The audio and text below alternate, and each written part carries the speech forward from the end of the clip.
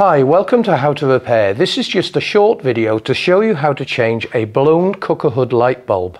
There are predominantly four types of bulbs which are fitted to cooker hoods. You have the G4, the G9, which this is, you have the standard screw fit E14, and you also have LED bulbs. All these videos can be seen in more detail at the website. The first thing you need to do is to turn the lights off and disconnect the power from the electricity supply. Prise off the stainless steel cover that covers the glass. Remove the blown light bulb by pulling it backwards and carefully pulling it out.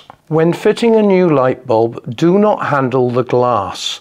Make sure you put a piece of paper around the bulb, as these bulbs are halogen. Then carefully line up the bulb and slide it into location. Once you've replaced the bulb, test the bulb before replacing the glass.